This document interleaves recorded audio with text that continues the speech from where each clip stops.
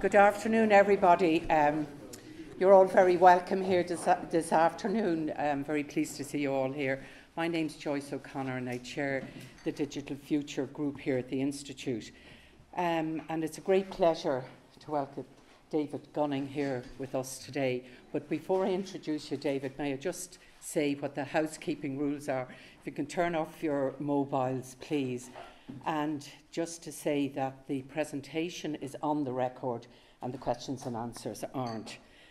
It's a really great pleasure, David, to welcome you here, and it's an honour to the Institute. And David is going to be talking to us today about something that we probably all have thought about but haven't had the luxury of working on, about explainable artificial intelligence.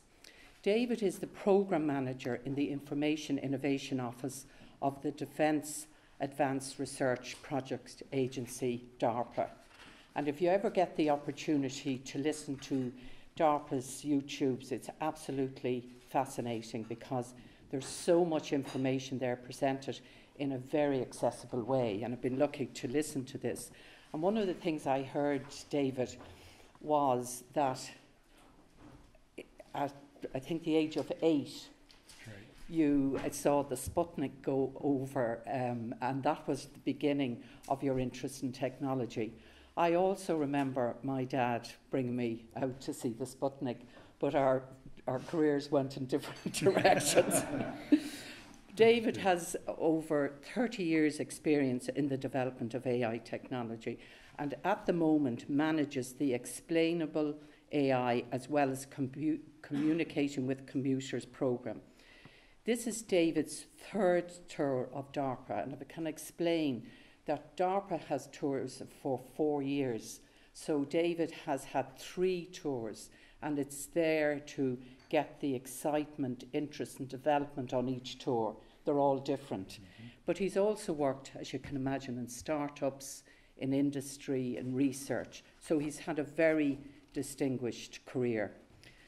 And he's previously managed the PAL, or the personalised assistant that learns, the product or the project that produced Siri. He's at the intersection, I think, of the human mind and computer science. And I say that because, and maybe there's some similarity between us, David, and that you did as I did sociology, you did cognitive psychology, but then went on to do a master's in Stanford in computer science. So that, I think, perspective within that area is very valuable, and I think it defines a lot of the work that you do. So we are asking the question, can AI be taught to explain itself? As machine learning becomes more powerful, people working in the area increasingly find themselves unable to account for what they know or what they don't know. And I suppose today we're really, really honoured to have you, David, here to talk to us about explainable artificial intelligence. Thank you very much. Thank you. Hi, good afternoon. It's a real pleasure to be here. This is my first trip to Ireland and really enjoyed Dublin. My ancestors came from here in the 1850s from Sligo County, so it's a real pleasure to see my homeland. So as you said, I'm going to give a talk on explainable AI. This is a project I'm running now at DARPA. We started about 1.5 years ago. It's a 4-year program, so we're just beginning to get some results, but I can kind of give you an idea of what the program is about. So here's the premise, the need for the program, which I think we're all aware of, is just to say we've now had this explosion of new AI technology. A lot of applications of AI, especially of machine learning and deep learning, that are behind it. And so it's being applied in medicine to do radiology. It's being applied, to do sentencing in criminal justice. It's being applied in a lot of places in defense, especially in intel analysis and in the development of autonomous systems. So this new technology is much more powerful than what AI technology could do previously. Kind of since 2012 is when this kind of revolution started with deep learning. So it's very effective, but the models are very complex and difficult for an average user to understand. So that's the problem we're trying to address. And So here's most people now are beginning to get tutorials on deep learning, which is really the heart of the technology. And this kind of simplified version of it will kind of give you a basic idea of what's happening in these systems. So these machine learning systems can always learn to do a function, a classification, or prediction. That means you give it one set of data as an input, it's going to give you an output that gives you a classification or a prediction. And this is done by feeding huge amounts of training data to these systems, and that's what has to be done to make them work. So let's say you fed the system millions of images or photographs, you've had thousands of objects in there, and you've labeled them all. You said, oh, this is a cat, this is a chair, this is a house, this is a table, and you do that over and over again. And what happens in the layers of this neural net, you feed it the input at the top, you give it the classification at the bottom, it learns how to weight the input. It's calculating, numeric weights in every node of this neural net so it can do the correct classification. So that's where the magic happens, and now since 2012, this technology has actually been around since the 80s, the basic idea of a neural net. But in around 2012, several things came together. One, there was enough data, plenty of data out there on the internet. We had more computing power, and we could use GPUs and new computing infrastructure to do computing on these systems like we couldn't before, and minor changes to this architecture. And then suddenly, this stuff was doing much better at image recognition, speech recognition, kind of orders of magnitude better than what had been done before. So that's what came about. Now, in terms of explainability, there's kind of good news and bad news in these systems. You see this picture on the left, or on your right. These systems have layers, and they can have thousands of layers with millions of these neurons. As they inspect what's happening in the layers, there tends to be, at the early layers, they're detecting simple features like edges, colors, textures. At the later layers, it's detecting more abstract parts or features or concepts, till at the very bottom, it's learning to classify this picture as a wolf or a dog, right? When people inspect these systems, they find out it's actually detecting features in these inner layers that people would understand. Okay, just like our visual system, we naturally, will organize information we see in the world and recognize concepts that are reusable, that are important for us to understand. The bad news is the net has no idea what to call this feature. As far as the net is concerned, it's a particular equation to calculate a weight at one of these nodes. So when the user gets an answer out of one of these things, he has no idea why it did it. The only thing he gets is the numeric weight of the node at the bottom. Said, more likely this is a dog. That was the highest weight. So that's kind of the challenge we're trying to work with. How can you take these systems, still take advantage of their power, but find a way to pull out the features, the concepts, the logic of what's happening in the net and make it more explainable. So this is a kind of a simple version of what we're trying to do in the program. The top row here is the standard machine learning, deep learning process today. You have a lot of training data. You need thousands, sometimes millions of examples of training data to train these systems. You feed that through a learning process. That then learns a learn function or a model. You can then take that model and feed it a new piece of data, like this picture of the cat, and if it's trained properly, pretty high probability it's going to get the right answer. It's going to say, I think this is a cat. If you say why, it'll say, well, the node for a cat had a weight of 0.93, and that's about all the explanation you'll get. You can't say, well, why isn't it a tiger? Or, tell me more about why you thought that was a cat. You just don't get that out of these systems, and that's the problem. So the row on the bottom is what we're trying to do to remedy the problem, and that's really to make two changes to this process. One is to change the machine learning process so you get a more explainable model. So you identify what those features are inside. You somehow get more semantic information out of the net. Maybe you change its architecture so it's organized in a way that makes it more explainable.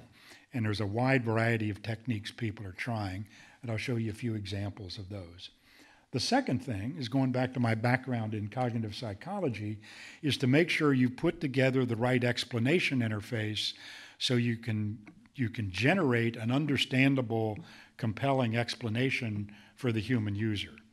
And in this case, our target is an end user, not a machine learning expert, right? Not someone who's an engineer who understands the technology, but the end user, a lawyer, a doctor, a soldier, whoever's depending on this system to make decisions, and see if they can get an explanation that's useful for them. So here, I believe, is our characterization of the goal, and I believe there's an inherent trade-off between the performance of these AI systems and how explainable they are. So it's much like with people. There are people they're incredibly brilliant but can't explain anything. There are people that make great instructors but may not be the most brilliant researcher at the university, right? So there's something going on here in these systems. If you have the largest, most complex deep learning system that's learning all of these internal features, it may not be possible to make that completely explainable, right? And there are other machine learning techniques like a decision tree or linear regression that are much more explainable to people, but they're not quite as high performing. Now, there is some debate about this. I have machine learning people that argue if we really get the architectures of these things right, if we really get explainability right, we'll actually improve the learning performance. But so far, that hasn't been shown to be the case. But that's kind of an open question. If eventually we may get it all, right? Make these systems more explainable and more higher performing. But right now, I think we're stuck with this trade-off. So the goal of my program is just to move this curve up and to the right.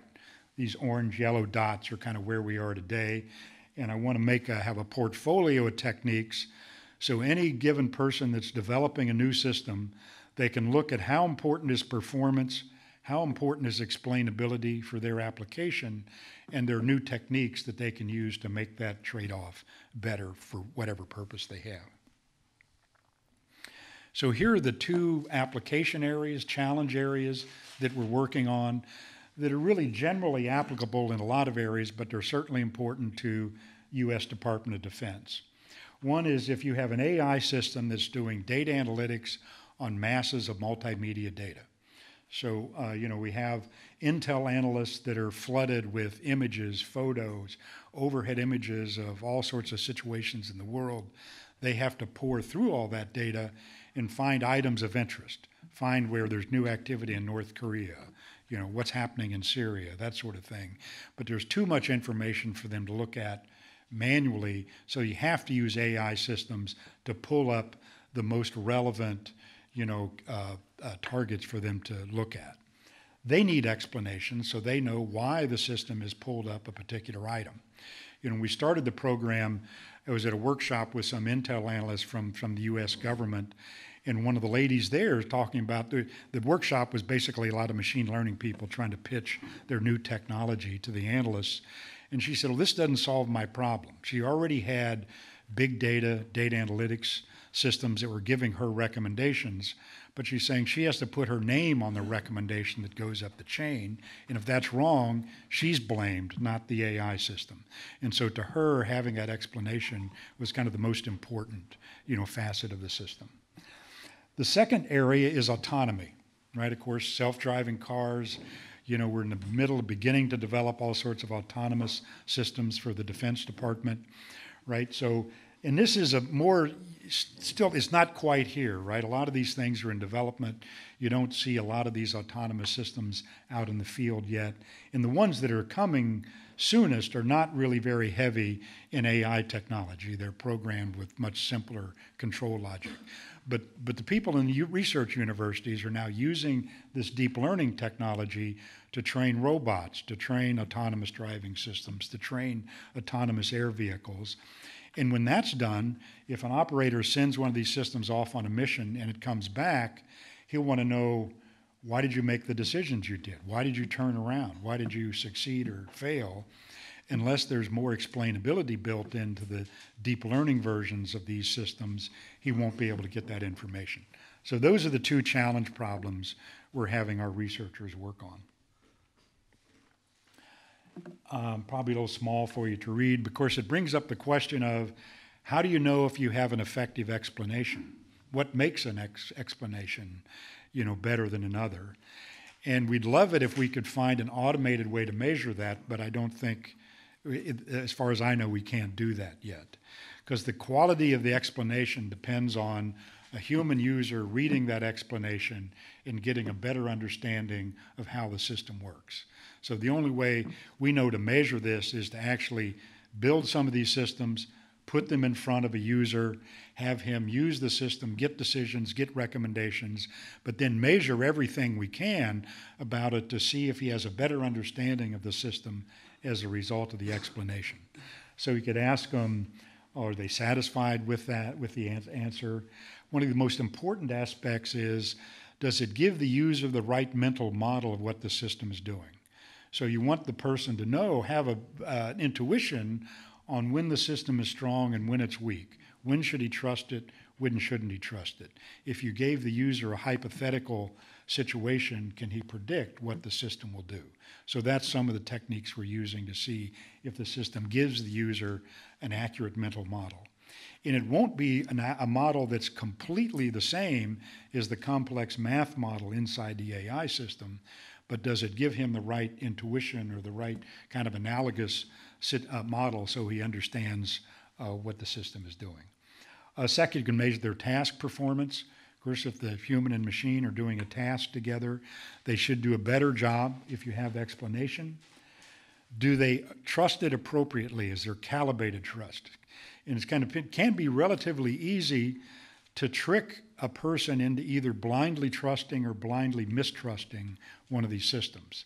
So the goal here is to not do either one of those, but to give the person a better idea when they can trust it and when they can't. There's some experiments done in psychology where they'll show people two different computer systems. And in one case, they put a smiley face on the computer, and people will actually trust that one more, right? So there's just all sorts of quirks of human nature that make us either trust it when we shouldn't or mistrust it when we should. So we're hoping explanation will help correct that. This is a little more technical diagram. This Venn diagram, which you probably can't read, is a description of all the different machine learning techniques. There's neural nets and deep learning that's so popular, but there are other statistical techniques like support vector machines. There are these graphical models like Bayesian belief nets. There are simpler systems like decision trees. So we are looking at that whole portfolio of techniques, although deep learning is the most important and the hot topic these days. So this is where I get this curve where some of these techniques are high performing, but not very explainable. Others are more explainable, but not as high performing. This is going to show us three broad strategies that we're employing on the program. First, what I'll call deep explanation, which means do whatever you can to make deep learning more explainable. So that's the most severe problem. It's where all the activity is these days. So more than half of the performers on my program are trying to do something there. I'll show you some examples of ways they can make these systems more explainable. The second one in the middle is what I'm calling interpretable models. So this is to say, don't use deep learning. Use some other machine learning technique that will learn a structured Bayesian graph or Bayesian belief net, or learn a decision tree, or something that has more structure that makes it more explainable. And the last technique I'm calling model induction. This is a little bit like what people do with rationalization. We don't always know what our deep nets, why they've made a certain decision, but we can make up a plausible story that kind of fits our history and the situation. So in this case, I'd have the explanation system will not try to understand what's happening internally in this black box system, but the explanation system can experiment with it, run millions of simulation examples, try every input, every input combination and see what's the output and see if it then can infer some logic that explains what the system is doing. So I have different teams working on all of these, often combinations of these. And these are the 12 teams working on the program. Up on the right, there's one team that's not developing a system. They're just a group of cognitive psychologists that have studied the psychology of explanation. There's a lot of research in education, right, in decision making, et cetera, on when is one explanation better than another? When does an explanation contribute to a good decision? When does an explanation contribute to learning? So they're just there to dig through all that literature, find the most useful, nuggets out of all of that and give it to the other members of the team. The other table you see here are 11 teams who are working on different versions of how to make these AI systems explainable. 3 are working on both autonomy and data analytics. 3 are working only on autonomy, and 5 are working only on analytics. And they're pursuing a wide variety of approaches. Some are heavy in deep learning. Others are only doing a model induction or rationalization technique and different combinations. So here, in terms of the deep nets, here are 4 different approaches that people are trying to make these systems more explainable. And I'll show you some follow-up examples of a few of these. First is tension mechanisms, or salience maps, as they're called. And this is a technique that's even in use today. A lot of our researchers are trying to refine it to make it more effective. And that's basically, if this case, you've given this image to a deep net, it said, this is a picture of goldfish. And if you say, why do you think they're goldfish?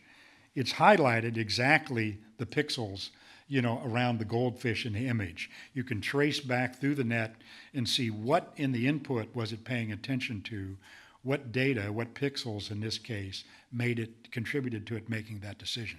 So that can often be a very useful explanation.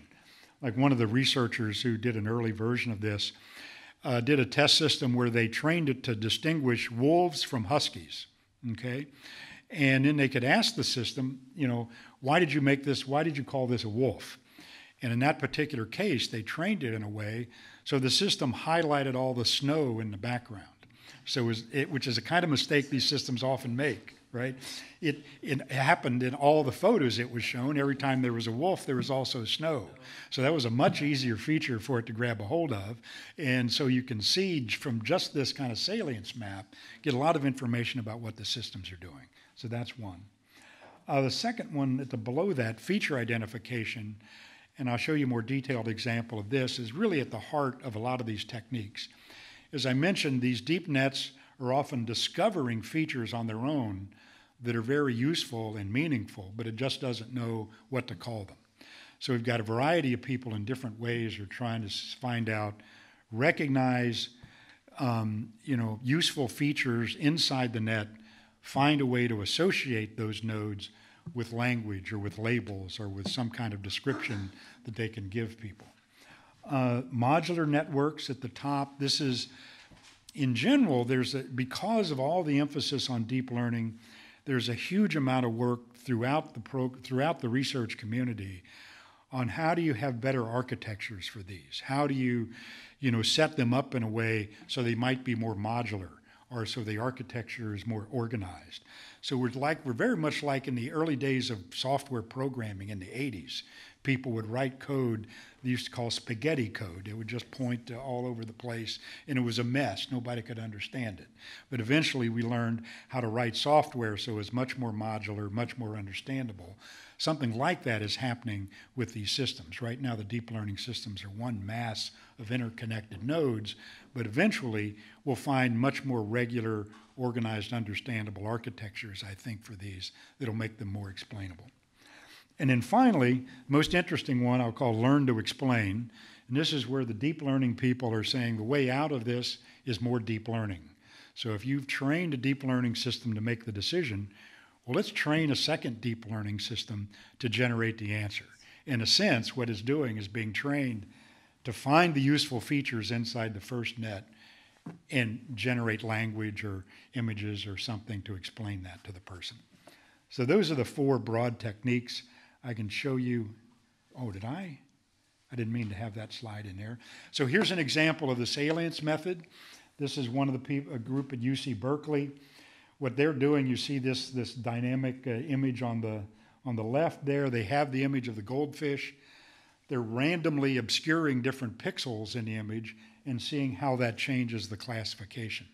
So you're trying to find what are the fewest changes to the pixels that have the biggest change in the decision the net makes, and that ends up giving you kind of a very precise heat map on what the net is paying attention to. So that's one technique.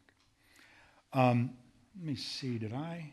Oh, well, I'll jump to this one. I thought I had a different slide in here, but there's an earlier version of the charts.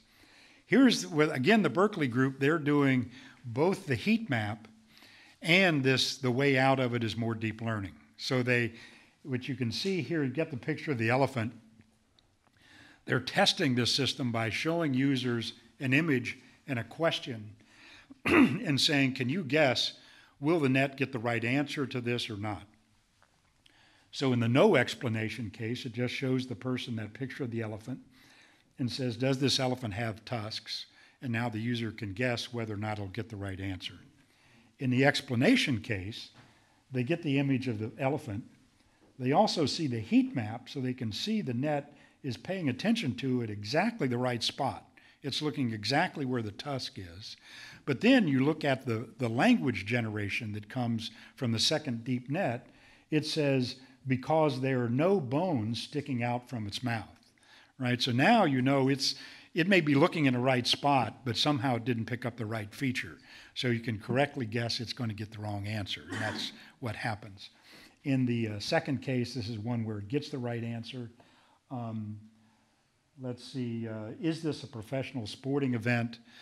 You know, it both highlights it's looking at the person's uniform, and the verbal description is because they're wearing official jerseys. So things line up, you get an intuition that's going to get the right answer, and it does. So this data at the bottom is just showing when they show these different situations to people, if they don't get the explanation, they can guess what the net will do about 57% of the time. But if they have both of these explanations, that increases to 70%. So it really does give people a better idea of what the system is doing when it would get a right or wrong answer. Now here's the same group. Now this is an application of the similar technique, but to an autonomous system. In this case, they've trained a system to mimic a human driver. So if you will, they've got a simple autonomous vehicle, if you will. They can then watch what that system pays attention to as it's driving down the road. You see this red, green, blue heat map. You can see what is it paying attention to when it makes a turn. Independently, they've crowdsourced with a lot of people on Amazon Turk. What features of a similar image do people think are important? Which parts of the image are important characteristics that are meaningful to the person? And then they can take the union of these two. They can see, okay, what did the net pay attention to? Which of these are features people thought were important? And then generates a verbal description of why the system has made a decision. So now I'll just show some very simple examples of how this works. So here's the explanation. It's saying the car slows down because it's making a left turn. You can now see the heat map. You know, it's a little obscured because of the heat map, but you can see the car did indeed make a left turn. So in that case, was a good explanation. These go on a little bit. I'll show you a few of these. Here's one. The car accelerates because the light turns green and the traffic is moving. So again, you see this. If you're closer, you can see actually the green light there. So it's picked up that feature that people thought were important and gives that as the explanation for what it's done.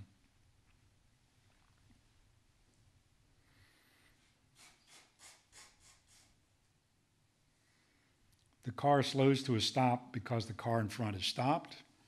Pretty easy explanation. Indeed, that's exactly what happened. So this is fairly primitive. I mean, you know, just the first year of research, but there's a lot of interesting ideas here on how you can dig into these nets, right, and pull out explanations that are going to be useful to people. Oh, this is one where it actually made a mistake.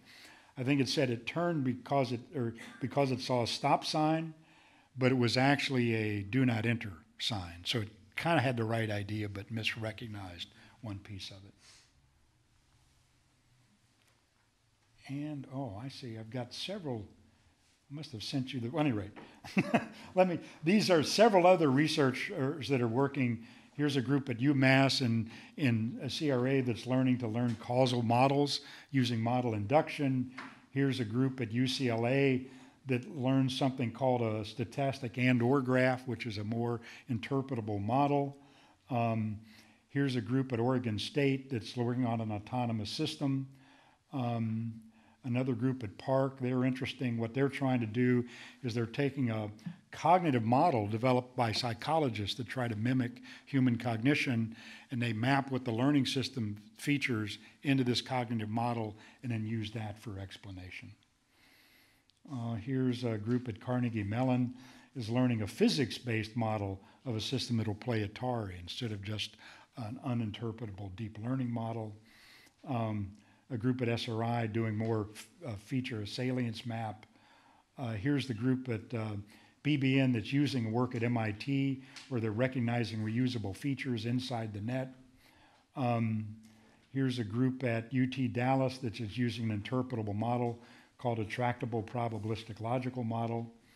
A group at UT or Texas A&M where their test problem is actually detecting fake news. So they not only detect it, but then generate an explanation of why they think that was misinformation. Rutgers, this is an interesting one that is just, this is a psychologist who's worked in an area called Bayesian teaching, which is basically if you're trying to create a tutoring system for a person, you want to select what's the next best training example to show the person that will correct his misconceptions or inform him. You know, which problem is the next best one for them to work on. So in the explanation case, they don't try to understand the internals of the model, but they can look at all the training data. So they try to pick out which piece of training data is the one that really caused the system to make this decision. And often showing the training examples can be very informative. Here's our program schedule. Just say we're just about a year and a half through this program. All these teams have just finished their first big evaluation. We're kind of collecting all that information. You know, have a big meeting in February to kind of summarize all that and kind of see where we are. And then we have another 2 years of the program to continue to develop the technology. And this is how we're doing the evaluation.